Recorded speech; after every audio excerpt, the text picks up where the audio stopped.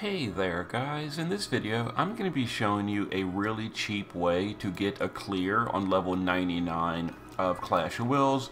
We're not going to use the modifiers, so this is for those of you that don't have good units, don't have good gear, and you're not able to just kill the boss in one turn or whatever. We're going to be going with a slower, cheaper clear. So we're going to be using the free units, Kelger and Dark Lineage Reagan, for our damage dealers. We're going to use Sakura for field removal, we're going to use Maeve for tanking, Paladin Sylvie for buffing, and Kaito for breaking. So my team is EX3, but you don't need EX3, EX2, etc. The only ones that need to be EX3 are the damage dealers, and they're both completely free, and they should be EX3 from their events. So let's get in here and give it a go. I'll show you the gear and all, but the gear is super cheap as well. We're not using like a bunch of Clash of Wills gear. We're not using things like Titus SGMR. We're not even using Neovision's gear at all. We're using all stuff from 5 stars. Okay, so for turn 1, Maeve will start in the shift form. Then we'll do cover, provoke, and status immunity. We're gonna have not yet. We're gonna have Sylvie in the base form. Do burgeoning defense, elemental vines, and paladin's offense for the accuracy buff. Kaito in the shift form can do deep, destabilizing, and crashing waves. And Sakura on this turn will do thunderstone. We'll do the elemental amp on Kelger. Now, if you don't have EX2, you can't use the amp. That's okay. You do a little bit less damage. We're going to use Sylvie's later anyway. And then we're going to do burst to imperil. Now, on turn 1, Kelger will do Lupine Howl for the modifier buff and the double absolute mirror of equity. Reagan will do I'll sever fate, and then a double absolute mirror of equity. And we'll chain it up, but this turn is not really a damage turn. The damage is really going to be coming from the LBs starting next turn. Okay, so some attacks on Maeve. With Sylvie's mitigation, it's fine. Alright, so we're going to use Sakura to remove that field. Now, Maeve, our morale is too low to do her good killer. Same thing with Kaito. The morale is too low to do his good killers. So we're going to go to the base form with Kaito, and we'll do swelling, receding, and whatever. That'll give us a smaller killer. Sylvie will go to the shift form, and we'll do clever for the sword in peril.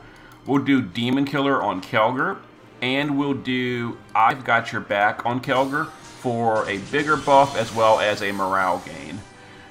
Maeve can just do hunting call. We'll do Maeve in a minute. Let's do the LB of both Kelger and Reagan. They are absolute mirror of equity, so they chain together. It's pretty nice. Okay, now Maeve can do, let's do hunting call. We can do wild barrier, and we can do, I don't know, limitless frenzy. Who cares? Okay, so this turn, the boss is going to put the accuracy down, but because we're double-handing both Reagan and Kelger, and we're using Sylvie's accuracy buff, we will still hit the boss anyway. So at this point, the morale is high enough to use, we still can't use Maeve's killer, which kind of sucks, but we can now use Kaito's killer, his better demon and machine killer. So, that's how the auto-casting finishes. Okay, so Kaito will go to the shift form. Now we can do torrential downpour for the killers, and we'll do just deep and destabilizing. Let's see here. So we'll do the SLB of these two, but not yet. Let's have Sylvie, before we do that, let's have her do Leaping Love for the modifier buff. And we can go ahead and, yeah, let's go ahead and chain this up. Deal some damage. So we'll push the boss into phase 2 at this point. So the boss is going to start healing. So we're going to shift Sakura, and we will do in the shift form. Let's do Thunderstone, True or 2 Sages Fortification, and then a burst. That'll refill some LB gauge. And Maeve can just triple. We'll just triple Gifted Swing to, actually, no, we'll do Gifted Swing twice and a Hunting Call. That'll fill some more LB gauge so we can do more, more limit burst. Okay. So the boss begins to heal. Not too bad. The biggest damage is going to be on turn 6 for us. Now the boss put the field back up and did these buffs. So for the field, we'll use Sakura to wait for the Esper fill. We'll get rid of that field again. We'll have Kaito. Now Kaito's normal attack in the shift form is a perfect dispel. So Kaito will just normal attack in the shift form, and that'll get rid of the boss's buffs without removing the debuffs. This turn, our morale is still too low for Maeve's killer, which kind of sucks. So we'll just have, let's actually have Sylvie in the shift form. Let's do the lightning ramping amplify so that on turn 6 when we get the SOB again we have 100% amp. So we'll lightning amplify. Let's refresh the sword in peril, and let's do a defense for the mirage for the party. Now this turn the boss is going to do some sort of hard-hitting attacks, but Maeve should be okay. So we're going to have Maeve do hunting call. Let's do a gifted swing. And I guess we can do practice lore. I don't know.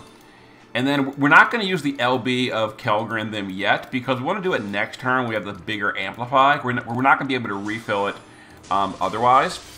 So let's go ahead and deal some damage here. And the boss will heal again. Not that big a deal. Okay.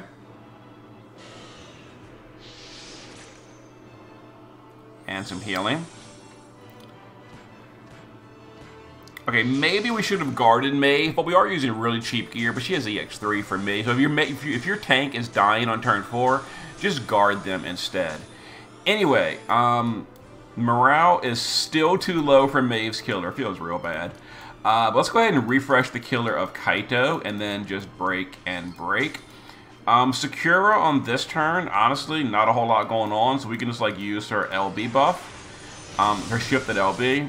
Let's see, Sylvie on this turn, we can do Leaping Love as well.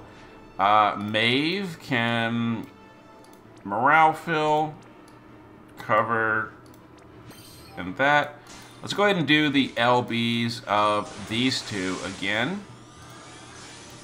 And then next turn we get their SOB and the boss should be dead. At this point we have an 80% amplify. Next turn we have a 100% amplify. So, you know, we're going to win. Okay, so keep in mind we did the accuracy buff on turn 1 for Sylvie. So we need to refresh it before dealing our damage here. Or we could use the accuracy buff from the morale bar if we really wanted to. But let's have Sylvie go ahead and triple. We're going to do offense for the accuracy. Let's do a Demon Killer on Kelger, and we'll do Clever for the Sword in Peril. We can finally do Maeve's Beast Killer for the very last turn, because morale is pretty bad this clear. We'll do Hunting Call and Gifted Swing. Kaito can just do Crashing Waves, Torrential Downpour, and Deep Submersion. Let's see, won't really need anything from you. So we can do the SOB of these two, and at this point we have now won. So go ahead and do that. And there it is. So there's our cheap clear. I'll show you the gear and all in a second. But, you know, either free or super old units. You know, Kaito is 2 years old. Sylvie is 1.5 years old. Maeve is 1.5 years old. Sakura is like 3 years old. So, yeah, really, really old units. And then Kelger and Reagan, totally free. So there it is. Here's the breakdown, looking good, and I'll show you the gear. The gear was very, very cheap as well. We're not using, like, you know, Neovision's gear. We're not using Clash of Wills gear, except for one. We are using one ring, but I'll show it to you. So we are using a decent amount of 5-star STMRs because those can be UOC'd. So Kaito is dual-wielding Sylvie's card. That gives us morale, and you can get these from the card token shop. Other than that, just like kind of whatever gear, mana reduction. He is our provoker with evasion, although Maeve is provoking as well, so there it is. And we are using some Esperfill stuff. Sylvie is using the Celestite Rod. Other than that, just, you know, whatever, just stuff. Same thing, you know, morale fill her card, etc. Maeve in the shift form is evasion as well as magical cover, a little bit of bulk. With the gear I'm using, very cheap gear. We don't have much bulk, but whoops. I didn't mean to do that. Hold on. There it is. You know, some just cheapy trust masteries. And there we go, etc. And then Sakura, just some Esper-fill, mana reduction, you know, dual wielding, Esper-fill, you know, another Sylvie card. You can get these Sylvie cards from the exchange shop. Kelger is again using either free or cheap gear. The longsword is an event weapon. The helm and the chest piece are event items. His own cape. We are using the only Clash of Wills gear we're using is a single copy of the ring. A bunch of 5-star materias. You know, you can get these from Unit of Choice. And then a card. You can get this card from the token shop, the card shop, etc. Same thing with Reagan, using a free sword, some free gear. Yuna's necklace was free from the Final Fantasy X Vision World. I know it's a NeoVision's premium STMR, but it was given free to all players, so I'm using it. And then here we go. So, you know, 5-star materias, and then a card you can get from the card shop. Okay, so super cheap, budget run clear. Got it done, no modifiers. So that's for those of you that want to clear level 99 for the all the rewards and not really worried about ranking. Anyway, hope it helps. See you in a bit.